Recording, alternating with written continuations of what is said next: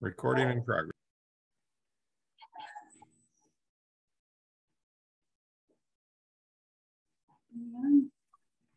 Hello, everybody. Everybody's being admitted to the meeting. Looks like we'll have about 33 people once Denny joins the meeting.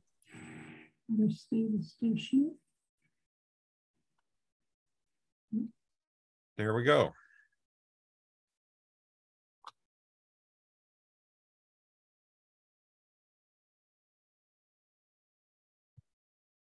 Okay, it looks like we got 33 people here. There will be a business meeting that'll last about 15 minutes at the beginning, and then we'll get into the presentation and stuff. At this point, kicking off the meeting, I'd like to welcome everyone to the November 22 meeting of the World's Fair Society. I think most of you know I'm Mike Trex. I've either talked with you or I've been saying this for a few years on Zoom. This year is the 118th anniversary of the opening of the fair and the 36th anniversary of our society.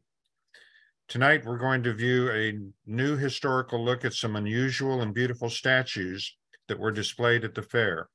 These casts were made in Germany by August Gerber, and we'll hear a lot about him. First of all, I hope that there's a few non-World's Fair Society members here today. I hope so. I know there's one I talked with this afternoon. I'm not sure if she joined in remotely or how, but I talked with Marcia, who lives out in Baldwin, but she's out in California right now, and she heard the Johnny Rabbit show yesterday. If you haven't had a chance to hear that, there's a link on our Facebook page to hear it.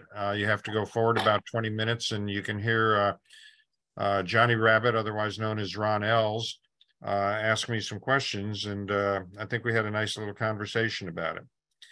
You can find out more about the society for everyone with our almost 300 members at our website or our Facebook page or Instagram.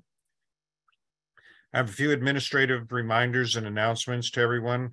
Unless you're an administrator or a co-host, please make sure that you're muted unless you need to unmute for a specific reason. And there may be an opportunity for that before, and we'll let people chat a little bit afterwards. For members, today is the last day to order Metal Society name tags through Doug Stone. Doug has taken the lead and sent all society members an opportunity to order the Metal Society name tags. And if you want to see what they look like, there's one right there. How about that?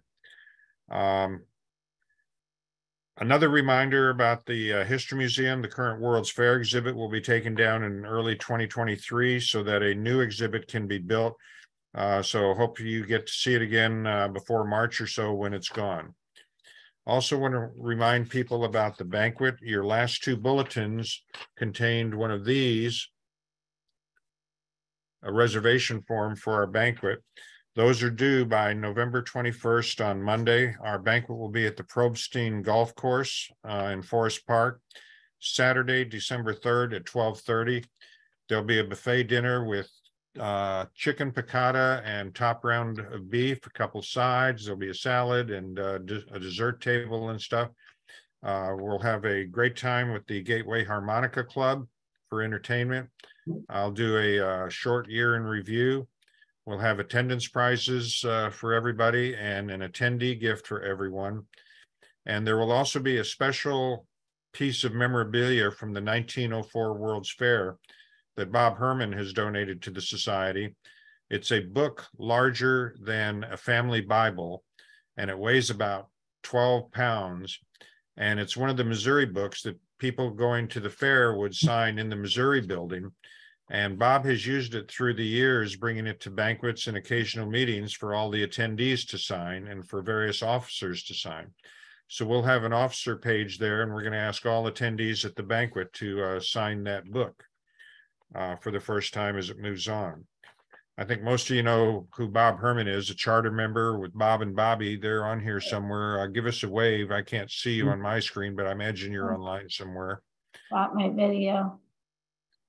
And they are going to be moving from Jefferson City over to Kansas City to be closer to their son over there. And finally, the annual elections for the society officers is going to be held right now as required in our bylaws. You probably read in the emails and the bulletin that we're looking for volunteers to fill 2 key society positions, including an elected officer. We need a staff of good, involved people to help run the society and to maintain our high quality member experience, which this will hopefully be another one. So the chairperson of the election committee is Mary Ellen Dick, our vice president. Mary Ellen, are you ready to go ahead? I am. Can you hear me? Go ahead. All right. So tonight we have election for 3 officers who will appoint the 4 directors who aid them in all the planning and operation of the society. The officers who are we will be voting on are Mike Truax, president, Mary Ellen Dick, vice president, and David Meyer, secretary. Let's see here. So we will need someone, if there are any other names to be suggested for these positions from the membership, please unmute yourself and share those with us tonight. Okay, Mary I don't believe there are any more. Yes. Mary Ellen, I just wanted to say there is a possibility that I found somebody who might take the treasurer position, but we want to discuss this as a board before we bring that name forward. Thank you for sharing that tonight, Linda. That is good news for all of us to know. So thank you. So we'll have more information at another meeting then, or a future meeting. Or the banquet. So or the banquet, yes. Well, that would be our next meeting, wouldn't it? So you've heard the slate of officers. So we can begin the voting with a motion from the floor and a second to put those three offices forward for voting. So do I hear a motion? Make a motion that we vote on those candidates. Thank you, Doug. All right. So if you are in favor of the 3 candidates who were just named, just say aye. Aye. Aye. You have to unmute yourselves. Unmute yourselves. Aye. All right. Any nays? Oh, we're still getting ayes. Any nays? No? All right. So it's unanimous that the officers will be returning for the 2023 year. And as soon as we know something about possible treasurer, as Linda said, then we'll be sharing that with the membership. Okay, I just want to reiterate about Dan and our need for a volunteer to fill that position. Dan has had to step aside as treasurer due to his responsibilities at Bellefontaine Cemetery. Over the 7 years he has been treasurer, he has organized the books using Quicken, and he has said he would assist anyone who wishes to become treasurer with learning Quicken if they are not already familiar with it. So please consider volunteering if you are a person who is good with numbers or know someone who might be interested in serving in this position in our society.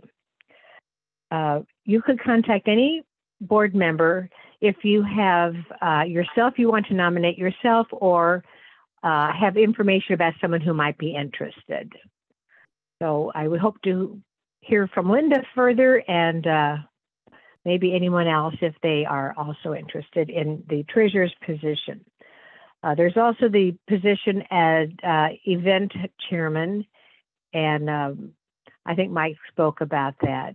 He needs help because he is serving as president and the events chairman, and both positions are full-time positions, and he's needing some help there.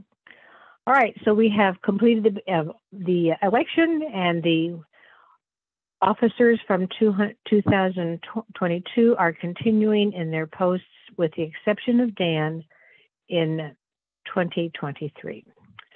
Thank you. Well, thank you, Mary Ellen.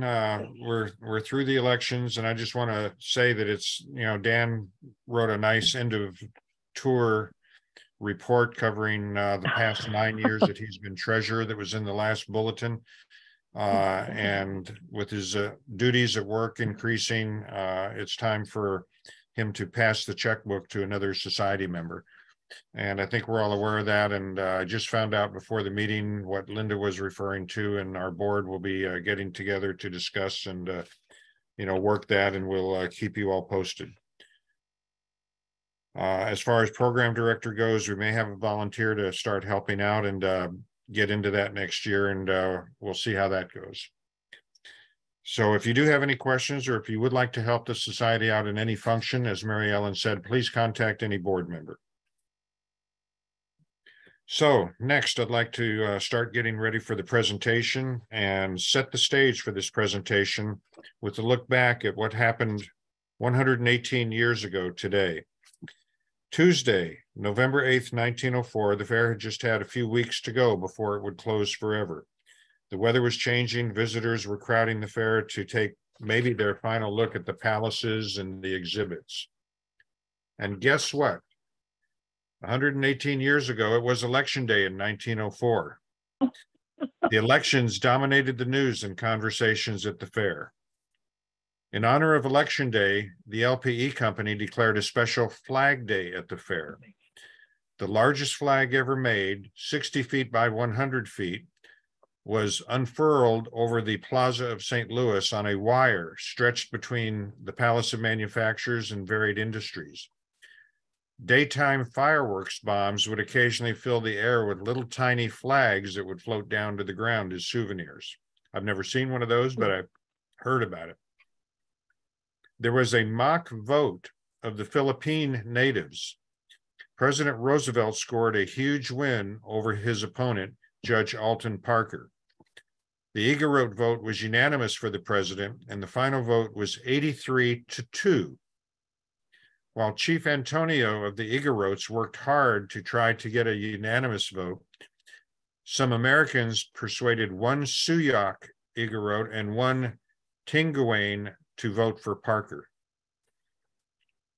Now, in the afternoon and evening, the election returns were coming into the Missouri building by telegraph. They were passed to visitors on the pike by some stereopticon lanterns that were shining on various walls, kind of like a slide projector. Roosevelt carried Missouri by 20,000 votes, and he was the first Republican to carry the state in over 30 years. He also carried St. Louis, despite, quote, some glaring fraud in the Democratic wards by Alderman Snake Kinney's henchmen. Well, let's just hope we don't have any of that kind of stuff going on today, and I don't want to get into politics too much, so we'll move on from politics, whether it's 1904 or 2022. I want to introduce our speaker, Mr. Frank Nickell. He is the historical director for the Kellerman Foundation for Historical Preservation in Cape Girardeau, Missouri. He was a professor of history at Southeast Missouri State University in Cape Girardeau for over 44 years. He has also worked for the State Historical Society of Missouri. And in assembling his presentation, I want to give a tip of the hat and a thank you to his friends Tom Newmeyer and Denise McAllister, who I've been Zooming with every day for a little bit in the last little while to make it work. So I'm going to be quiet, and Denise, you can take control, I guess, with your computer and begin screen sharing with the presentation. And I think we got the audio worked out now so that Frank can give his presentation. Hopefully everyone can see the large screen of the statuary at the 1904 World's Fair. If you can't see that now, unmute yourself and say, I can't see it now. Okay, I guess we're good. Denise and Frank, on to you. Thank you very much, and hello to everyone there. I appreciate the opportunity to spend some time with you this evening. I was a historian at Southeast for a long time.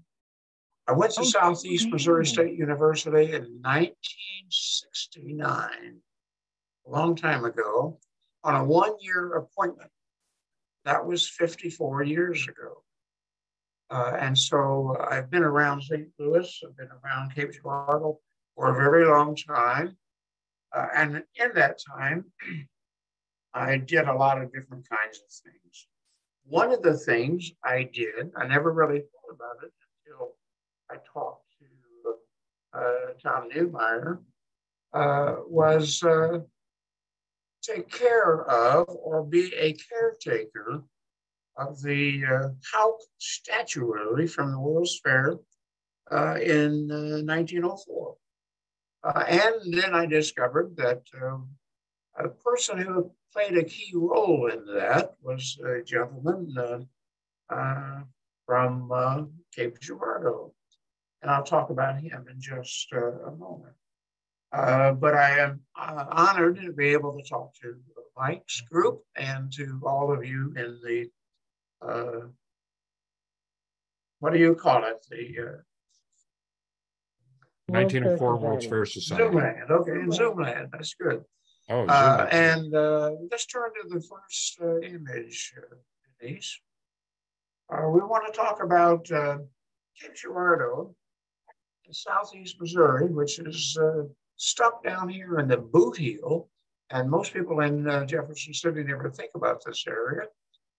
So we have to sometimes be a little noisy to get attention. But Southeast Missouri is a very large area and a very rural area. Cape Girardeau in Southeast Missouri to Bethany, where I have a friend, in Northeast Missouri, is approximately the same distance as from St. Louis to Pittsburgh. So Missouri is a big state. From Cape Girardeau to Kennett, both in Southeast Missouri, it's 100 miles. And 7 counties in Missouri's boot heel produce the equivalent of Missouri's total agricultural income annually. This is a rich land. All of the topsoil of the upper Midwest brought here free of charge and used by the farmers to produce some of the best crops and greens in the world. And Southeast Missouri was, of course, late to become a frontier. Thus, it was late to move out of the frontier status. And during the Civil War, virtually all public education in the state of Missouri stopped. Many of the teachers left the state. Many of them settled in the upper Midwest. Consequently, following the war, there were many efforts, many frustrated efforts by people to increase teacher numbers, to get some teachers to come back into Missouri, especially when after they had settled in the upper Midwest. In Missouri and Illinois, that effort to increase the number of available teachers for the children of Missouri focused upon the normal school movement. Normal schools, as most of you know, is the term given to teacher training institutions. And the normal school movement at the very time that during Reconstruction, that people were trying to rejuvenate the education system in the state, contributed much to what happened in Missouri. It led to Northeast, Southwest, Northwest, and Central Missouri State universities, copying the Illinois example. Illinois was first to sort of motivate young men and women to go into education. And the normal school movement in Illinois ended up with 5 schools, Northern, Southern, Eastern, Western, and Normal. And Normal was built out in the countryside, and and it became a large university. And so today, there's a town that's growing around Normal State University, Normal, Illinois State University, which is a large town. But the college started the town. Competition among the local communities for securing a regional college was fierce. Southeast Missouri State University was founded in Cape Girardeau in 1873. And there was almost violence between various towns fighting over control of the newly developed college. Local businessmen contested for securing a college and all that goes with it. And by the narrowest of margins, on December 1, 1873, the 3rd District Normal School was founded in Cape Girardeau, Missouri. Today it's Southeast Missouri State University. And founded in 1873, will be approaching its 100th anniversary this coming spring. And we're already planning different variety of activities to celebrate that 100 years. And one of the first buildings ever built in Cape Girardeau for education was Academic Hall. I think you see that on the screen now.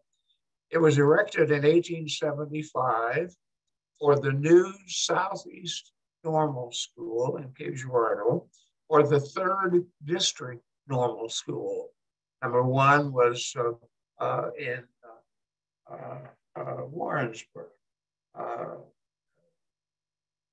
And the new Southeast Normal School in Cape Girardeau was built in 1875, and from 1873, 1874, and 75, the college existed by sharing classrooms in some elementary schools and some churches. Academic Hall was eventually built after this building that you see on the screen burned on April 7, 1901. This building had been put up by $19,000, total cost of the building. Hard to believe when you look at it now, but it was the whole college in one building. And they believe that some soiled rags soaked in oil may have just internally combusted and as a result burned the building down. They sought to try and rebuild on the foundation, but it simply was too fragile. They could not do it. So they had to build a brand new building. This building was gone. And as a result, they organized the normal school by picking an administrator. They wanted to get the best administrator they could get. And they got a fellow from Illinois, originally from Virginia. And that was Louis Cheney. So here's Mr. Cheney. He spelled it the same way our recent vice president spelled his name, but he pronounced it Cheney. And it was a Virginia pronunciation. But Lucius Cheney was the first president, they called him principal at the time, of Southeast Missouri Normal School. Highly qualified. He had taught up in Joliet, Illinois. He taught in a normal school in Massachusetts. He taught in a normal school in Illinois. And he was highly qualified to serve in this capacity. Cheney was a bright and capable person, highly experienced. Unfortunately, he only lasted as president for 2 years because he was, of all things, an archaeologist. I can't imagine an archaeologist as university president today, but Cheney was. And he went to a field school in Tennessee in 1876. And while he was there, all of the archaeologists dug down, worked on the little piece of property that they were exploring. And Cheney found a full skeleton and thought that the soil was such that he could probably get all of the soil out and he could remove the whole skeleton. So he got down in the grave site, worked on it, and while he was down there, it was very narrow. He had to work intensely, and he was working apart from some of the others for a while. And while he was down in the bottom of his burial, it caved in on him and suffocated him. He died there, and it certainly set the college back. It caused almost a closure of the college. But he was buried back in Cape Girardeau. He is now, his gravestone is a fixture in Old Lorimer Cemetery in Cape Girardeau. He's supposed to be a distant relative of our recent vice president. Same family, both came from the same area of Virginia. But Cheney was the first president, only lasted 2 years. Take a look at what happens after this in all the way up to 1902. We had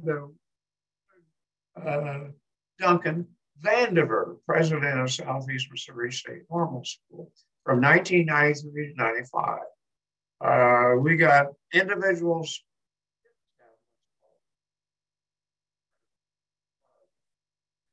very political, and wanted to be president of the university, of the college, normal school. He copied Mark Twain a bit, dressed like him, had a mustache like him, and tried to be a comedian. And a lot of politicians tried to do that. He, of course, is the guy who said, he was in the U.S. House of Representatives. He was accused by the Board of Regents of being too political and proved that by running for Congress, getting elected. But Vandiver is the guy who said, I'm from Missouri, you've got to show me. And he said, frothy eloquence doesn't affect me. So he said, Missouri, in Missouri, raise corn and cotton and cucumber and Democrats. And he said, I don't want to be a traditional politician. And he was one who wanted to keep the cost low for students. So tuition was free. Incidental fees were $3 per semester. So you could go to college for a tuition fee of just $3. Vandiver, accused of being political, ran for Congress and was elected. And always sought to be kind of. I found a letter just last year, but he wrote in 1896, and in that he wrote to our Board of Regents president, who had become enamored of Mr. Vandiver. And the Board of Regents president said, Mr. Vandiver, we would like for you to not run for political office. We'd like for you to stay here and manage the college.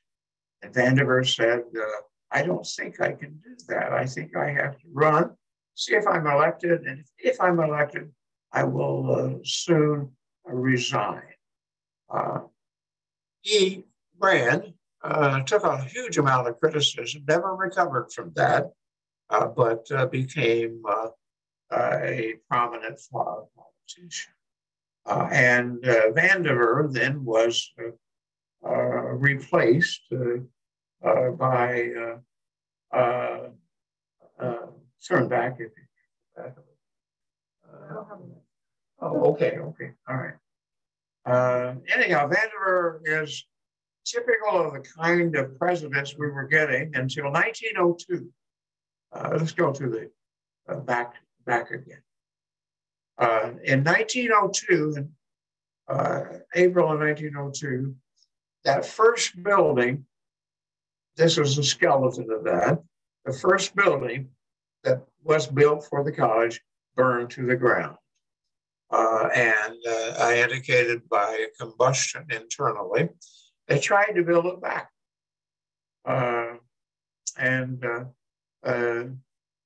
Dearmont, the president at that time in 1902, came up with a group of people one evening just to walk them up and show them the work that was being done on the college. And Vandiver had let people come up and take a look and so forth. But the new president, Washington Dearmont, said to the group that came up that evening, you can come up here. This is off limits at night. So you can come here. And Mr. Dearmont said, sir, do you know who I am? And he sort of said, well, I don't care if you're the gas pajamas. You're not coming up here. I'm not letting you come up here. Dearmont said, I'm the president and I'm bringing you. Show them the work that's being done. And the night watchman suddenly doubled up his fist and slugged Dearmont in the jaw, broke his jaw, and incapacitated him for a number of weeks. But Dearmont convinced them that you cannot repair that building. That building is just too damaged. And so they had to pull every stop they could, every political maneuver they knew, they pulled to get R.B. Oliver, Robert Barrett Oliver, appointed to the Board of Regents and elected to the House of Representatives, the State House of Representatives. So R.B. Oliver went into the legislature and got enough money to build a brand new building. Not an ordinary building, not one like the one that was there, but a new building, a bigger building. In fact, they got so much money, they built the biggest public building in the state of Missouri. The new academic hall, which replaced the original. The new building was constructed in 1904, 5, and 6 for just under $200,000. 183 feet long, had a huge auditorium. It was the biggest public building in the state of Missouri. And as it says there, it's still in use. It's still the building where the president has his office. I'll bet you there's not a college in the state of Missouri, other than that one, that has the president seated in the same building that it did in 1905. And he built this for just under $200,000. And it is a symbol of higher education for the state of Missouri, certainly for Cape Girardeau, certainly for Southeast Missouri State University. This is the epitome of the normal school movement. It's the epitome of the new college in the Midwest. It's really a pretty fantastic building. It goes all the way back to 1905, and they built it for just under $200,000. But because the custodian, the night watchman, had slugged Dearmont, Washington Dearmont, president of Southeast Missouri State, from 1899 to 1921. He's the first real president of that normal school, which became Southeast Missouri State University. His son became the president of the Missouri Pacific Railroad and was quite a prominent national politician. Washington Strother Dearmont, real academic, a genuine administrator, and the first professional administrator that served here at Southeast Missouri State University from 1899 to 1921. All didn't stay well, however, because in 1921, there was a student riot. They shut down the university in protest of Mr. Dearmont, probably been in office just a little bit too longer, I think. But this is Washington Strother Dearmont, who brought Southeast Missouri out of normal status, made it a real university, and today it has about 10,000 students. Okay, next slide.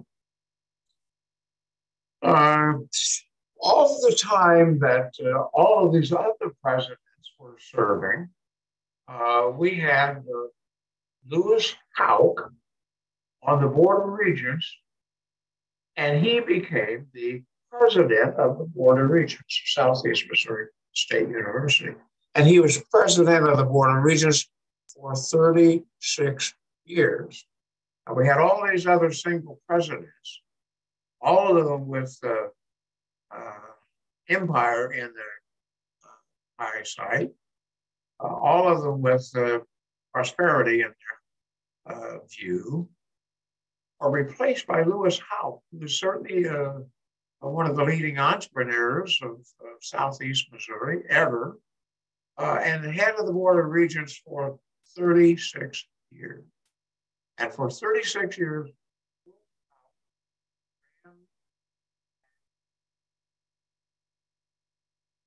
Frank, you're fading out sometimes. Oh, okay. Sorry about that. This is Louis Houck. He was a small railroad builder. You go about 100 miles of railroad track. And he did not use the most efficient methods. About maneuvers that he did to keep his train running. And so Houck becomes a very prominent individual. He married a woman named Mary Giboney. And the Giboney family was from Virginia and had lots of money. And so Mr. Houck and Mrs. Houck moved north of Cape Girardeau, about 6 miles, on a side road, private road, 1 mile off of the road, and they built a grand good home. And this is Elmwood, the estate of Louis Houck and his son, Giboney Houck, southwest of Cape Girardeau. Louis Houck married Houck's daughter, and they controlled about 8,000 acres of land in southeast Missouri and southern Illinois. He became the most prominent individual, built a castle, basically a copy of Dalhousie Castle, which is just outside of Edinburgh. Frank, you're fading again. In Edinburgh and Scotland. Sorry about that. But Elmwood is still there, and it is for sale if you're interested in buying it. Here is a modern view of it.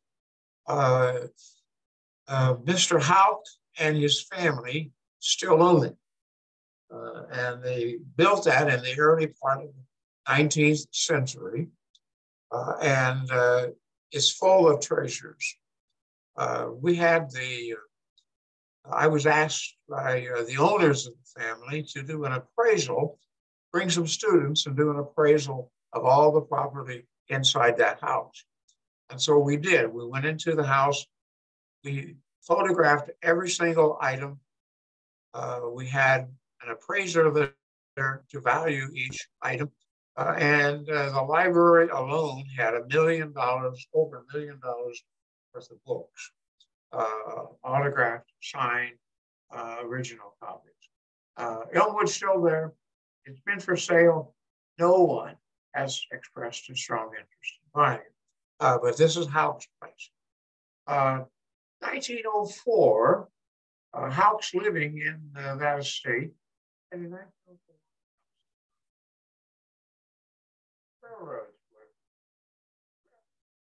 outward to enable people to come to the fair in 1904. And one of the persons who went to the fair, all pumped up about it, was Louis Houck. He wanted to buy some things that he could take back to Illinois and promote his own industry, which was himself. If you have, I know you've heard Mike a lot about the World's Fair. He's the leading expert in the world on that, I believe. Frank, maybe you need to get closer to the microphone. Okay, sorry about that. Anyhow, this is the World's Fair, some scenes from the World's Fair, which is the greatest World's Fair ever. I think Mike would agree with that. And Louis Houck spent 3 days there. He walked all around, he looked at everything, and then here are some examples of the Palace of Fine Arts. And go to another slide.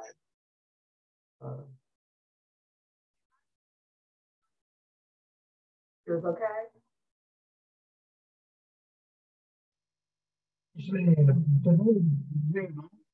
Sailor's Army repurposed Palace of Fine Arts. Okay, are you guys hearing real bad feedback? I'm not hearing feedback, but he's very weak. All right.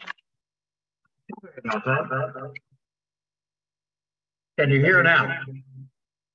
Now I hear a little bit of feedback, but he was okay. Okay, all right, good. Okay, so here is the World's Fair. Louis Houck from Cape Girardeau is at the World's Fair, walking around, and someone told him that at the end of the fair, most of the exhibitors were to sell their exhibit. If you wanted to buy them, you could buy them. And he was especially taken with a set of statues from Louis Gerber from Munich, Germany. So Gerber is a young man from Cologne and Munich area. He was walking around and ran into this charming young man. Houck grew up in a German family. He never learned English until he was 21 years old. And so he and Gerber got along very well. Houck bought his collection of statuary for $1,888. One thing I saw was about this was that there were maybe 200 pieces of plaster of Paris statue at the World's Fair in 1904. There was a lot of it, and Gerber was not the only one selling cast like this. So Houck took all of that, shipped it by river down to Cape Girardeau, loaded it on a boat, or on a wagon, and took it up to the college and set it up in the college in this situation. Here is the scene that I remember well. This is down the main hallway of Academic Hall, biggest public building in the state. And that's Venus de Milo at the end of the hall. And for a period of time, I went on a temporary contract. They didn't have work for me the third year. So they said, we'll put you to work in the business office. I worked in the business office, which was just to the left of Venus de Milo. Every time I entered and left that office, I saw Venus. I got there usually pretty early in the morning, about 7:45. And so Jack Wimp, the treasurer, came to me one morning and said, Frank, you get here pretty early. There are people who put different things in Venus's hair. They sometimes dress her. And we would like for you to come in the morning and just be sure she is not dressed. And I said, well, I guess I could do that. And one morning we came in, she had on a pair of black panties and black brassiere. I took them off of her. So here we were in this time in the 1960s, being sure that Venus de Milo did not have any clothes on. And sometimes we found cigarettes glued into her mouth. Found alcohol, we found all sorts of nuisance things. And so that was my job. And I thought maybe I might have the most unusual job in America for any college student. And that would have been in 1972, I believe. But all of the statues from the World's Fair are lined down this hall. And it was really quite a show. It was a spectacle. And those sat in there until about 1975. And then they just had to move them because there wasn't enough room on the college to hardly stand up. This is this hallway today. This is the main hallway. And through those double doors down there on the right is where my office was, and where I checked on Venus every morning at about 7:45. And some of them are down in various places on the campus. They moved them all around the campus. And when they did that, they broke some, they lost some. And so I think there were about maybe 70, 68, 70 statues, plaster of cast statues. Today, there are only about 40 some left. This is where the statues are now. Here's the World's Fair statues, the Houck statues, we call them, or the Houck statuary. They are now in the former Baptist church, which was sold to the university because the Baptist church became too big. It just outgrew its congregation. And so they sold this to the university, and the university put all of the Houck statuary into this. And it's interesting because it's all enclosed. And I'll give you some view here now of, here's the First Baptist Church and its education building. And let's move on. Here's an example. Here's a view of the inside, and all down this column on wall, which has size glass windows, and on the other wall are the standing statuaries, the ones of Venus de Milo and of a number of others you see here on the right side. Windows let in lots of light, all kinds of activities and festivals here. Okay, better view of the windows and the statues. That's how they're portrayed. Up on the stage, and they put this up, these are all of the busts. We have 11 busts here of famous people, all made by Gerber. Okay. Here are examples. They include Michelangelo's work, copied reproductions, plaster of Paris, Pestalozzi, Praxiteles, Martin Luther, and you can, and I don't know who that is. There are two von Humboldts, and this is Diana Milo. Here's an example of Cicero by an unknown artist. And Dancing Boys by Rabia, which I think is an especially fine frieze. They're friezes, they're busts, and they're standing statues. So altogether, there's approximately just short of 100. And they're really remarkable. When you look at them up close, they are reproductions. Reproductions are coming back now. Reproductions fade away and come back.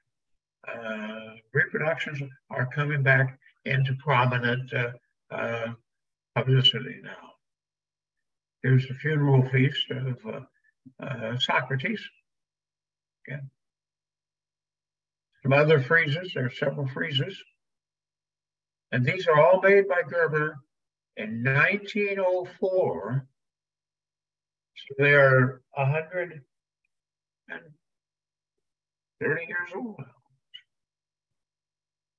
And you can see all of these are absolutely stunning when you look at them up close. Here is St. George by Donatello. Go ahead. Artemis by Steinbeck. A large Herculaneum woman, Minerva. Okay. Happy. Bacchus. Venus de Milo. And she's the one that gets all of the attention. Everybody wants to paint her, color her, dress her. Everybody wants to dress her. But she's in the what used to be the chapel of the church. It's now been turned into a museum. The man who's involved in doing that was Southeast President Mark Scully. Kind of a new, who was the guy?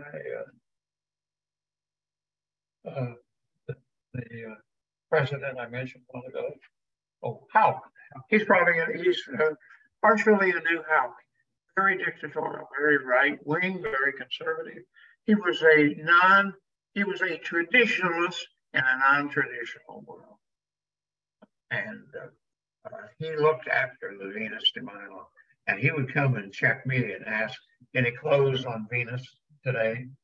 And I said, nope, I haven't seen it. If I did find some, I didn't tell him because that would increase management all the way through.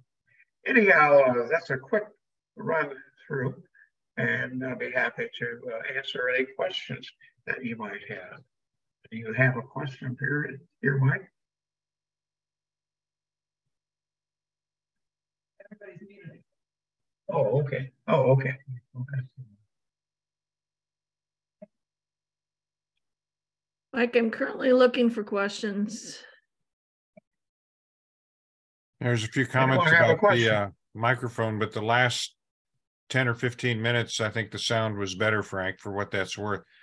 I have a couple of questions since I'm unmuted to ask that might interest other people. Frank, you said there were about 200 pieces that Gerber made. Did close to 200 of them get to SEMO? And if so, how many are still in existence today at SEMO, whether they're on display or storage?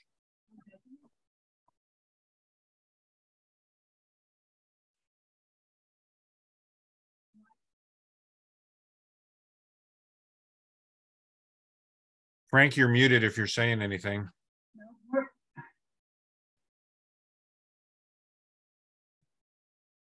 I don't think we're muted.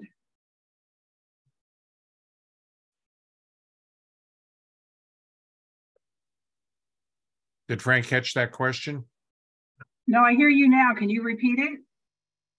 No, I don't think so. My question was, Frank mentioned about 200 pieces that August Gerber made. Did most of them get to SEMO? And if so, does SEMO still have about that many, or have some of them been lost through the decades? I have what I believe to be an authentic record sheet of how many pieces were delivered to SEMO. I count 68.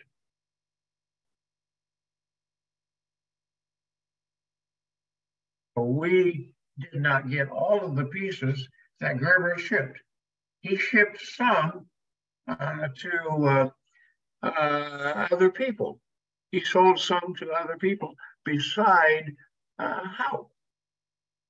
And after Houck got home back to Cape Girardeau, he ordered a number of pieces of statues from Gerber. So he was still buying pieces after he returned to Cape Girardeau. So I don't know how many pieces were in the total package. Okay, and kind of a follow-up to that. Are all of the large statues on display in the Alumni Center now? As far as we know, they are. And that's about how many? There are 8. Okay. 4 on each. No, there are 9. There are 9. And they all look to be larger than life size. If I had to guess, about 8 or 9 feet tall. That's true. Okay. So, folks, I'm sure there were some other questions. I found it fascinating. A lot of these are ancient Greek figures from, Greek history way back, ancient Greek. But some of them, the busts in particular, are of modern Germans, correct? Yes. Mike, I have a question in the chat room. Oh, go ahead. How did Mr. Gerber make the reproductions? And where did he get the casts of the originals? I don't have an answer to that. Mike probably has an answer to that. I do not. I find this really pretty fascinating. And I've read a couple of articles recently by Lauren DeSalvo, who did a master's thesis on the whole topic of Houck's statues. And that article is being used widely in libraries by people who are interested in plaster Paris information. It's a hot item right now among librarians. If you can see that screen, if you Google Lauren DeSalvo, DISALVO, and the first few words of her thesis, The Aura of Reproduction, Plaster Cast Collections from the 1904 LPE, you'll find her thesis without too much difficulty. I didn't find it until I was really kind of digging into Gerber's statue history. She's got 70 or 80 pages of details about the roughly 200 statues and casts, busts and friezes that he made. Unfortunately, her thesis back in 2011 was purged of all illustrations. And I finally tracked her down out in Utah, and we got a few of the illustrations showing the statues at the fair just last week for this presentation. Oh, wow.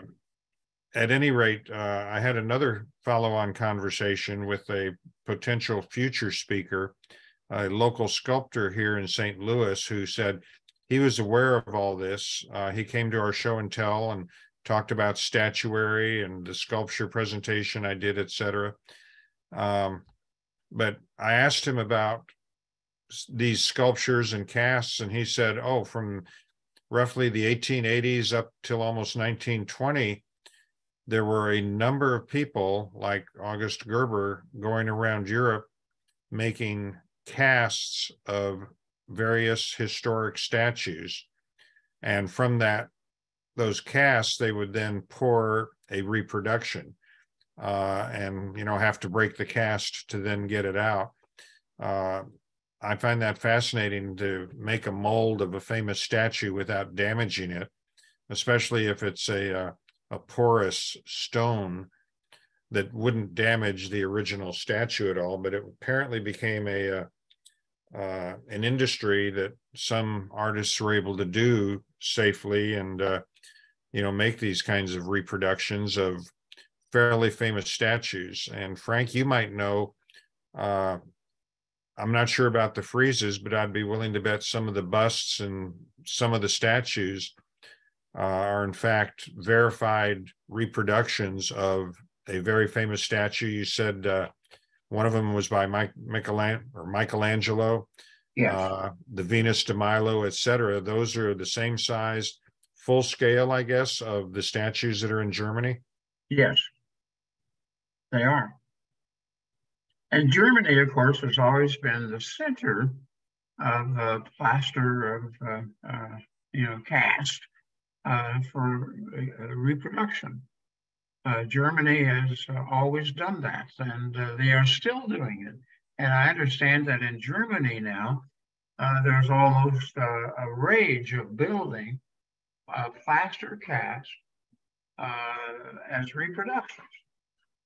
There are lots of people doing it. They're commanding very high prices. If you look on the internet, you'll see lots and lots of cast and statues for sale at very high prices. And I don't know who's buying all that stuff, but somebody is, and somebody's making it. And mostly Germans, I think. There's another question in the chat room from Patricia. I saw the slide of busts in the German Hall, but where were the life-size statues placed around the fair?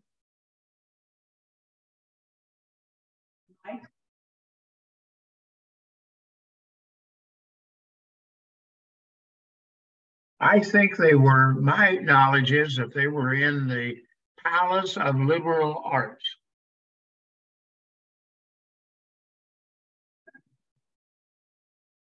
Yeah. I think that, Frank, I'll jump in here. I think Lauren DeSalvo's thesis, and I've read it over, but I didn't go into details. It talks about, the busts were, I think, in the German exhibit in either Varied Industries or in the German pavilion. I'm not sure which. The statues, I think, were mostly in liberal arts, but some were displayed in other places where Germany had some, quote, real estate. Liberal arts primarily, but the fact that they were reproduction statues, and I'm just guessing here, meant that they didn't merit perhaps top exhibit space in the Palace of Fine Art. Okay.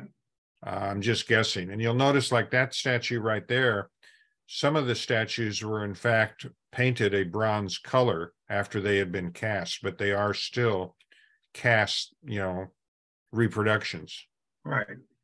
And there were a lot of them painted to look more like a bronze sculpture. Yes. And there's one that's bronze in the middle. It's kind of hard to see there. Yes. Yeah, we see your mouse moving around. Yes, along with some other white ones. Yeah. Is that the Venus de Milo on the left there? Yes. I took care of her. I watched out for her for at least 2 years. And I thought, my goodness, I bet nobody else in a college enrolled in America has a job like this. So Frank, if somebody put, to use a old song lyric, if someone put some flowers in her hair or something, how did you get up on the pedestal and then 9 feet high above the pedestal to get the flowers off? We had a step ladder that I had to use, and I kept it in my office. And nobody would run off with it. Because in a college building, you have to watch for everybody stealing your stuff, and everybody would take that ladder. And so I had to lock it up in a closet, and I'd go and get that out in the morning. I'd check and see if there was a cigarette in her mouth, or if she had been dressed during the night, which is kind of an interesting thing. I had I went home and told my wife what I was doing, and she said, "You're what?" So it was an interesting phase of my life, and I did it for about, I guess, I was the bursar for almost 4 years, and so the bursar got everything that no one else wanted to do, and one of them was get things out of Venus's hair, and people would put all kinds of things in her hair. There's a little flattened area at one time, and we got several condoms out of Venus's hair, and on one occasion we got a used condom. No. And when I told Mr. Wimp that, Mr. Wimp was an extremely conservative, traditional person. And so he and I are doing something that he has not much interest in attending to. But we always have fun doing it. I have one more question, but I'd like to see if anybody else in the audience has any questions to unmute yourself and just speak up. I'll give you a few seconds here.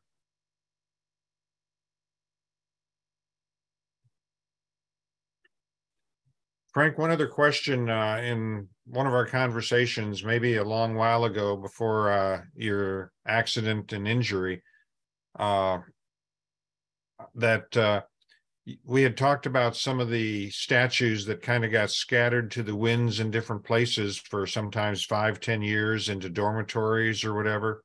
Yes. And I guess it was around 2000 or so when the university decided to try to collect them all and found most of them, I hope. But do you have any stories about where they ended up and any odd stories from that? We had a number of statues that spent some time in a building called Memorial Hall.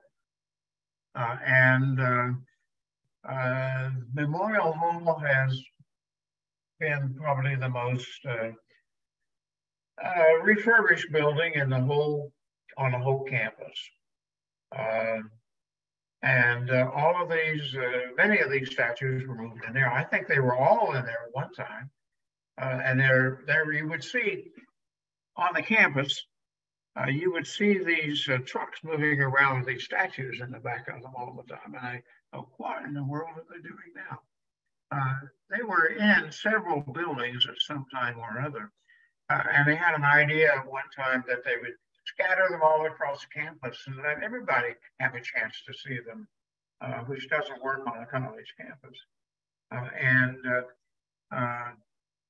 We had one fraternity that stole one of the statues and took it from a university building and put it in their fraternity house.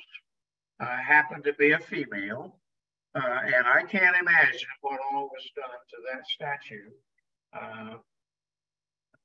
over in that fraternity house. August Gerber would probably be shocked to realize what had happened to his work. I remember that was done, and it may have happened to others.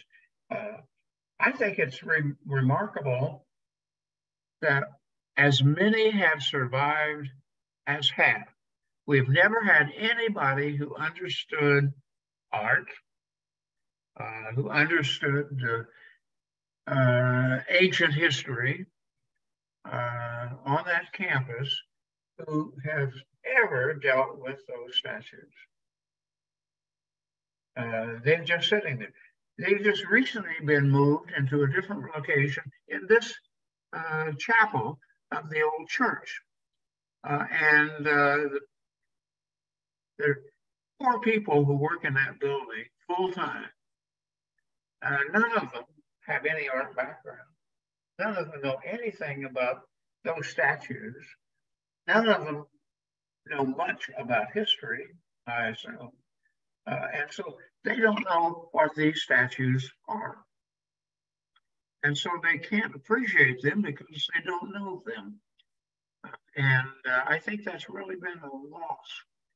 No one has benefited from them the way they could be. I go in there every once in a while just to check out if there's any damage. I go in there, and if there's no one in there, it's quiet. It's like a church. And you walk around among those statues and you enjoy their image. You enjoy their perspective. And it's really remarkable. I find them beautiful. I find them peaceful. I find them bringing kind of feeling about you when you're surrounded by all of those statues.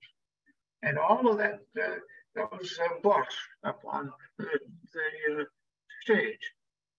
When you just look at the Humboldts, and you look at Martin Luther, those are gripping images.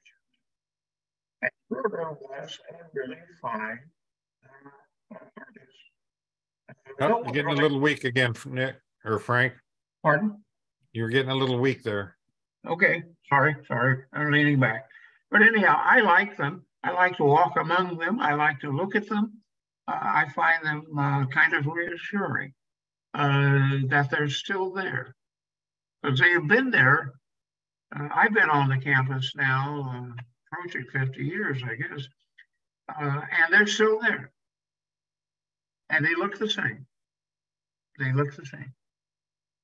And I find the image that the artist wanted to present reflects in my mind. I look at Cicero, and I see Martin Luther. I think about those people in our time, kind of almost modern times, as still there. There's something about them that has a presence that I like and I find reassuring. I think artists can do that. And Gerber did that. He was not a great salesman,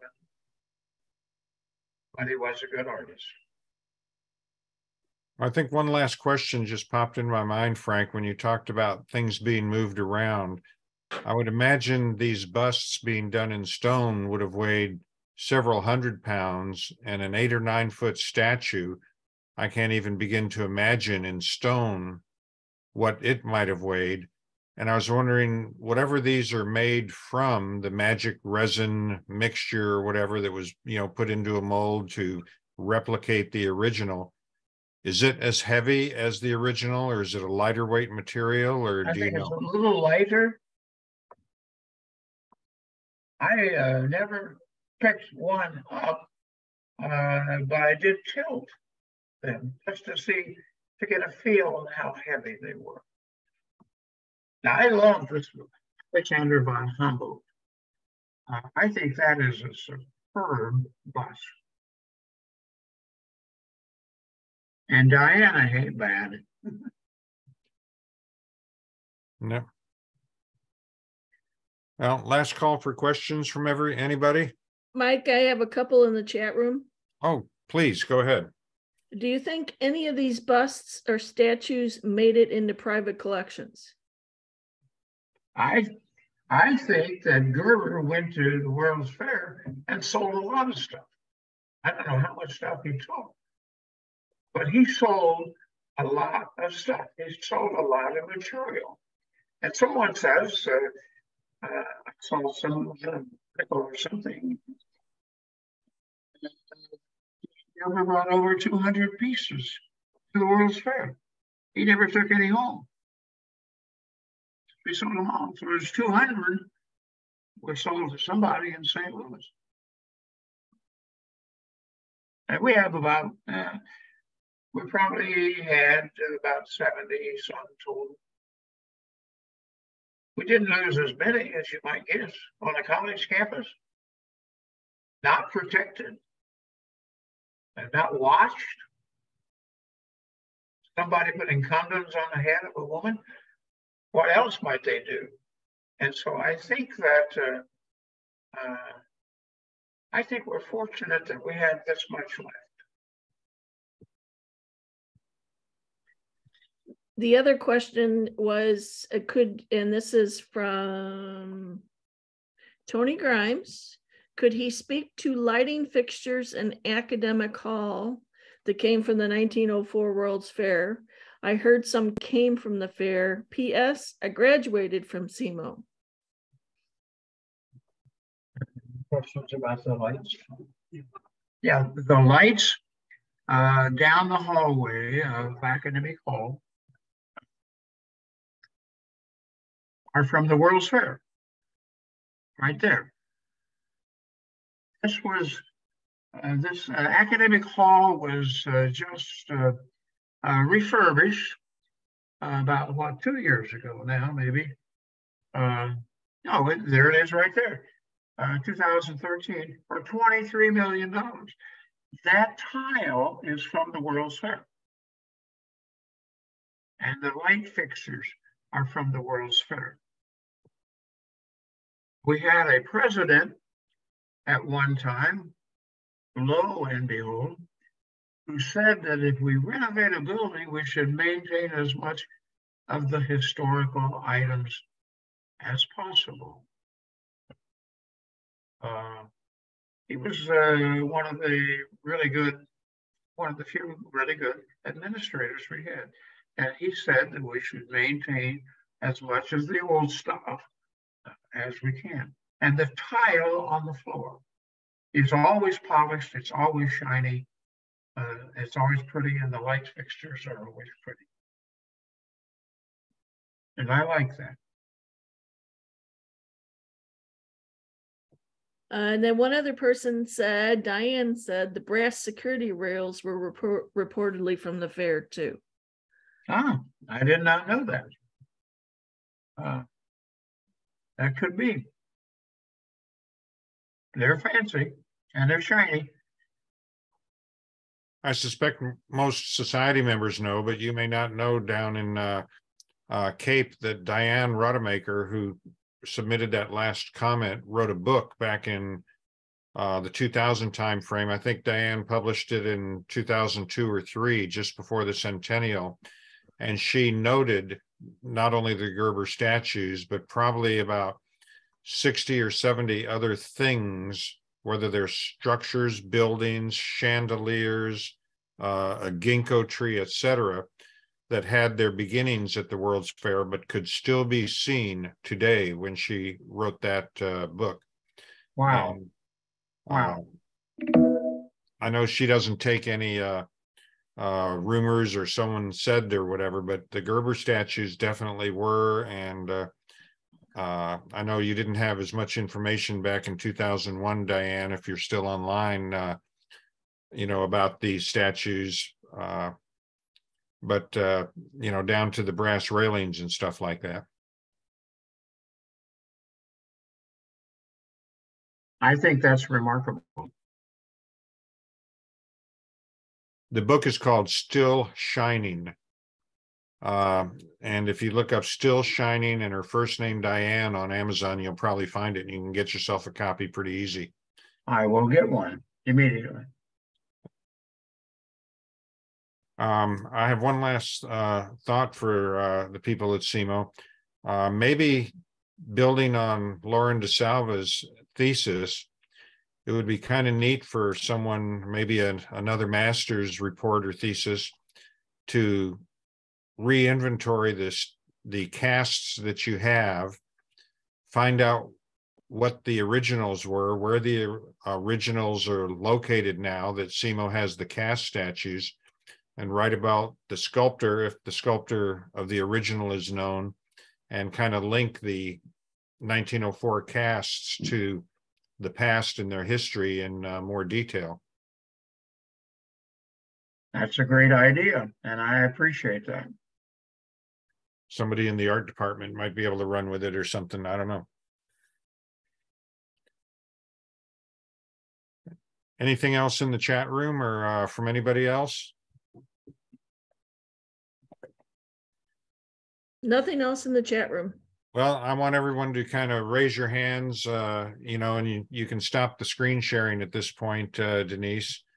And, you know, since most of the people are muted, we can't give Frank a round of applause and Denise and Tom for all their help. But for those of you who have your cameras on, let's all wave our hands.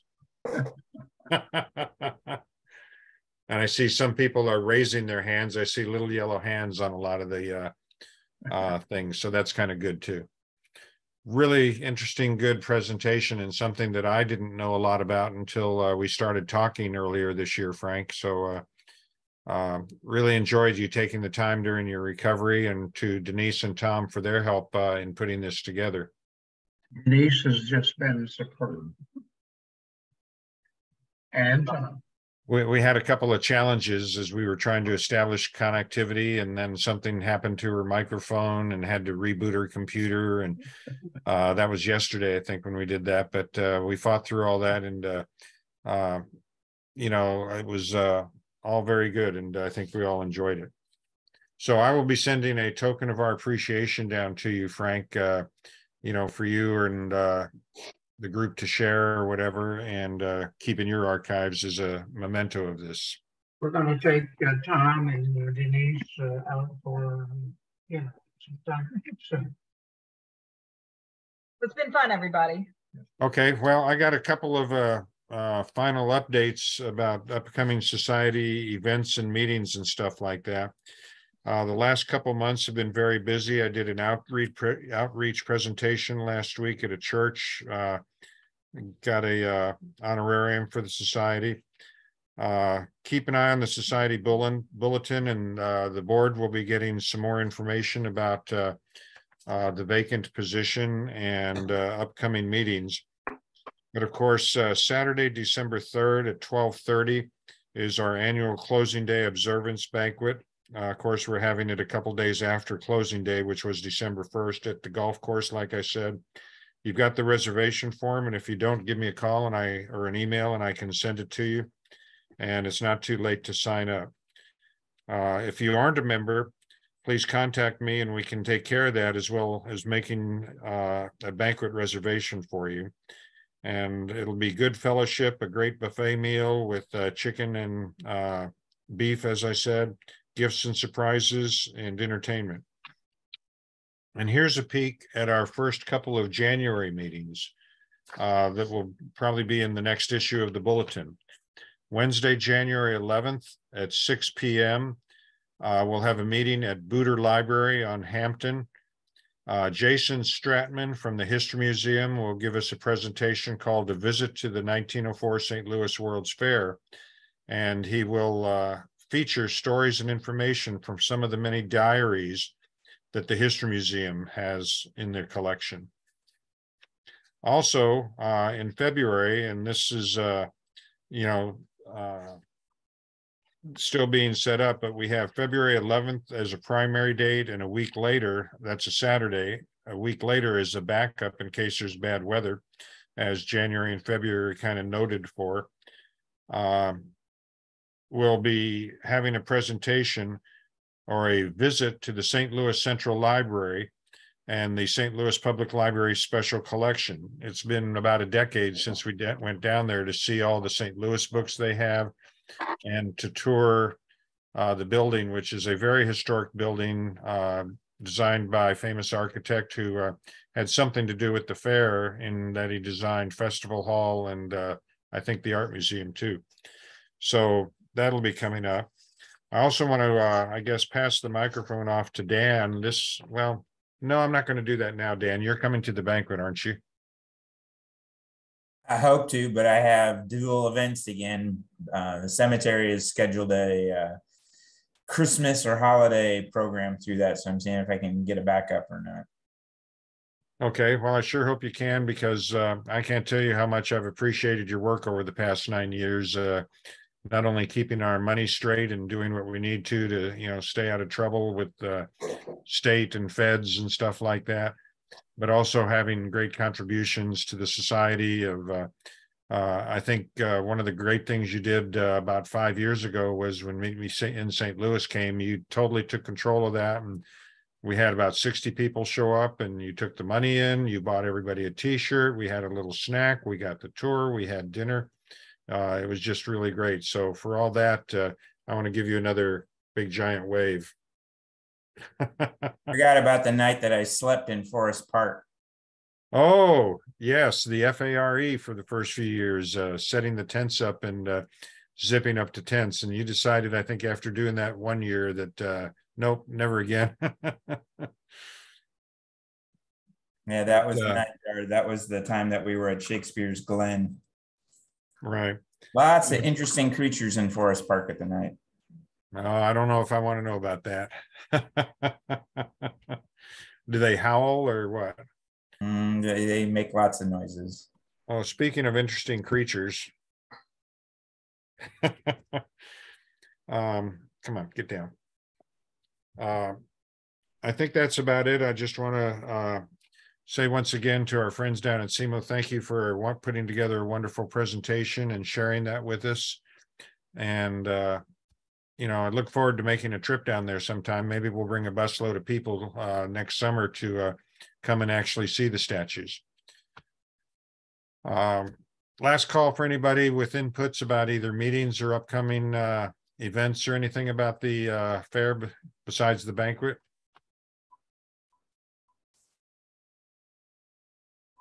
Okay, I want to thank everyone for coming and tuning in and giving us an hour and a half of your time. And I hope you enjoyed the presentation about the August Gerber cast statues that were brought to SEMO by Louis Houck. Thanks, and hope to see all of you at the banquet. Bye.